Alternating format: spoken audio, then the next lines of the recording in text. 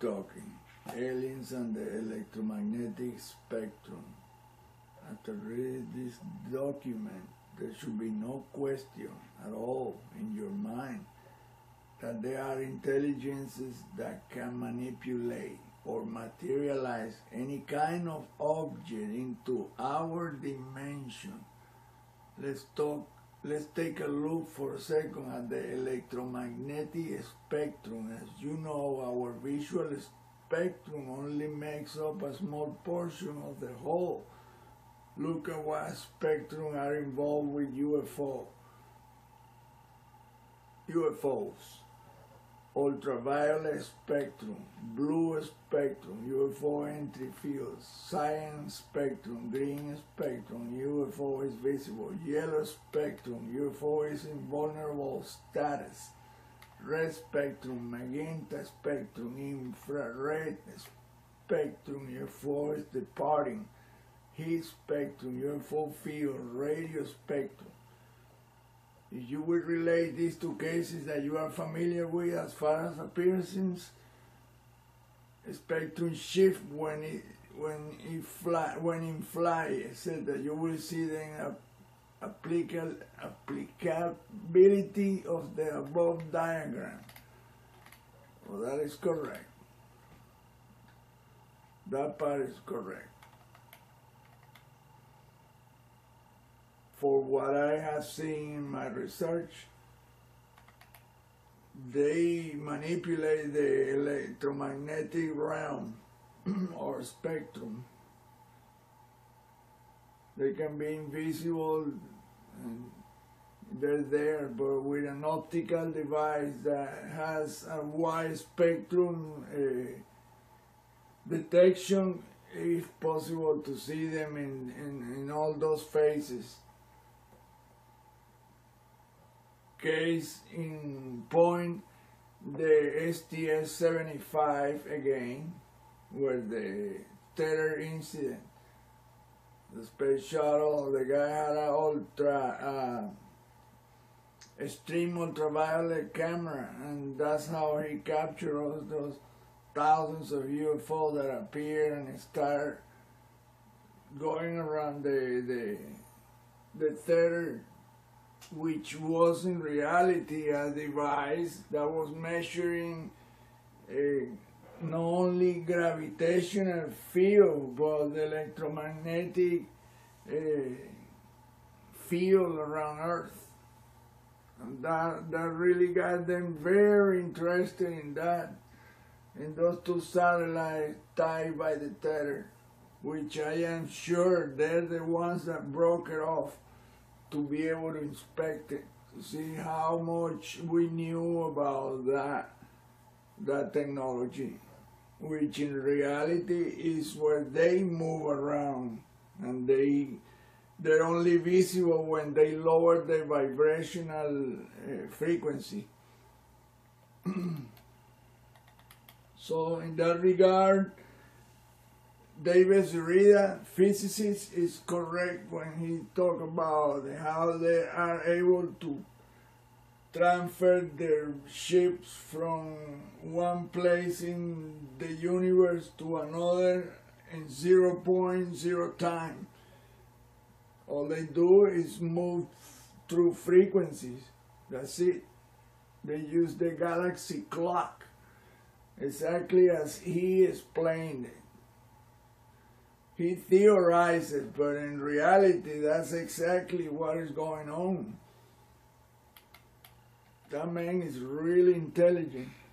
David Zurita.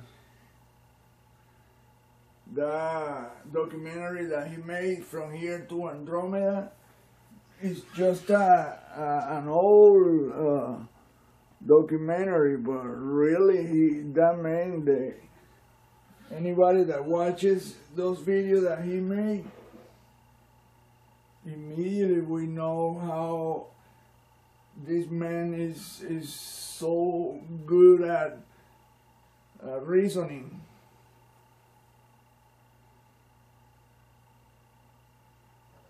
Check it out, it's biological scanner. This is a scanner used by the aliens.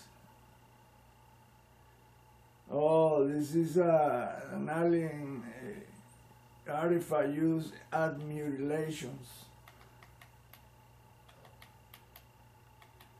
And that's how they create those cavities with such a precision.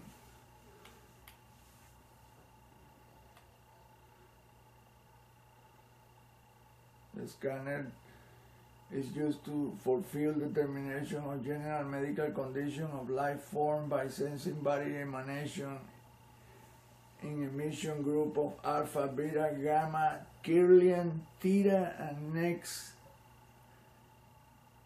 extreme infrared rays and X-rays. OBS, field magic medicine, advanced diagnosis practice, report for scale calibration and current interpretation of readings. Overall length, my God, is so tiny, 6 centimeters, maximum diameter 3 centimeters, is tiny, my goodness. And that is a complex freaking piece of device. This is used by the symbol, it's used by the grays, Zeta Reticuli 2 type 2 grays. The scientists, there's 2 types of grays. The type 2 are scientists. Wow.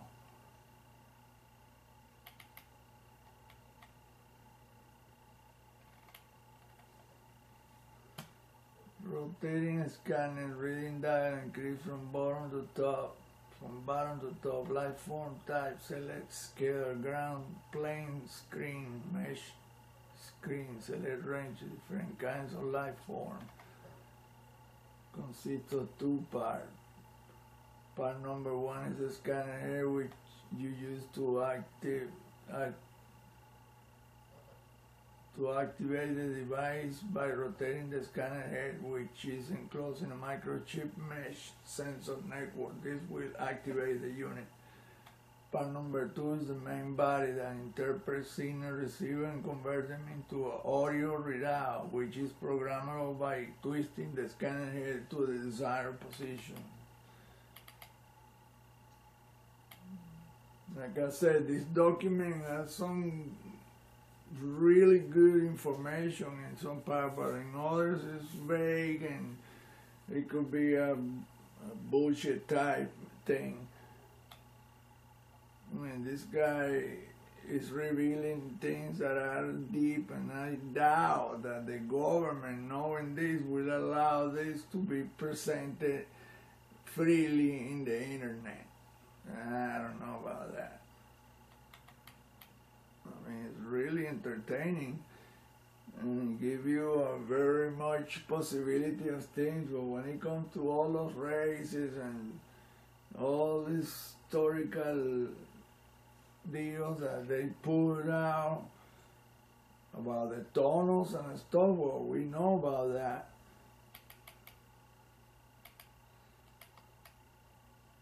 I mean, there are things there that it's just impossible to corroborate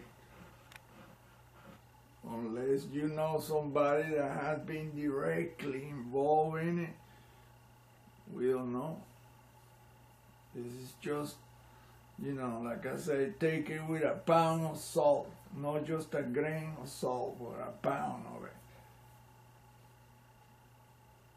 And drink a lot of water because you're going to get thirsty.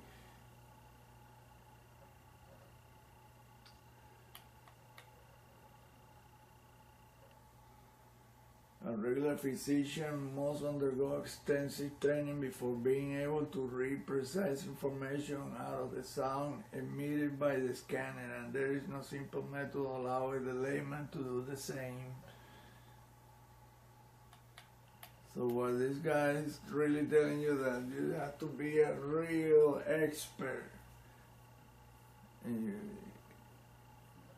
knowledgeable of that technology. And if you're not, you must be a a cyborg that transmits the information to the real deal somewhere up in the craft that is reading through you, the entity that's doing the reading with the device. Spray appliquero. Spray appliquero es osmosis indica dispenser of epidermal drugs employed by depressing the major axis of the unit between the thumb and forefinger. Although it is capable of dispensing a variety of liquid foams and gel, it is normally prescribed for field use with an organically based flesh color compound that acts as a coagulant to stop the flow of blood, as well as an antibiotic to protect against infections. My local anesthetic deadens pain in the affected area. The applicator contains about 5. So what they do in this shit, the animal is fully alive. Oh my God, this is terrible. I'm thinking about the men that they sucked out the organ through a quarter-sized hole in the armpit. Oh, that sounds so terrible. The autopsy revealed the guy had a heart attack from the pain. So he was fully aware of when that was being done, probably by a robot.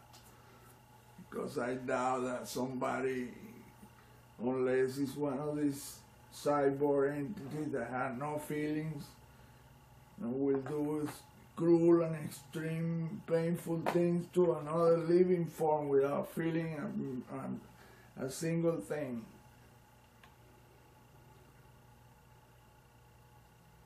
Feel really to use low power scan is not effective to diagnose a patient condition, like a species that might possess thick epidermis. It transmits light reading from a sensor head to 4 independent activity lines, which indicate through their intensity of period the following: green, heart rate, red, pulse rate, blue, body temperature, yellow, blood pressure. So a crocodile, they couldn't do that with a crocodile. The skin is too thick. Or an elephant.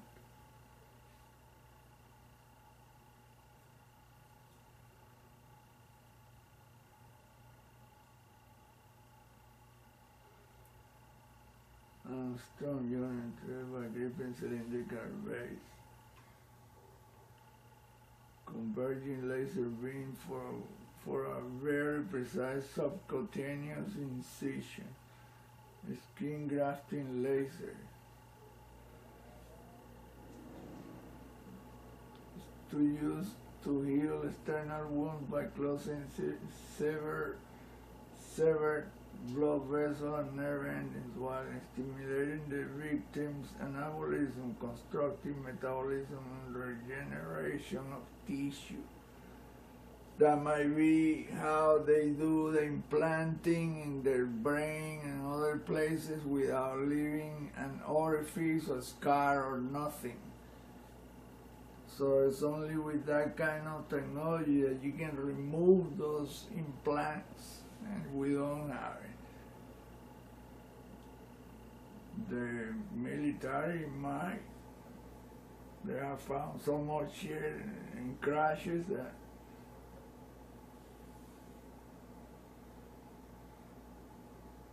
even though this guy is describing everything, how to use it and everything, he's just not saying how it's built. I can make up bullshit too. A device that produces a light that can electronically separate the atoms of, the skin, match the skin atoms vibrating at the same frequency and create an opening without creating cut.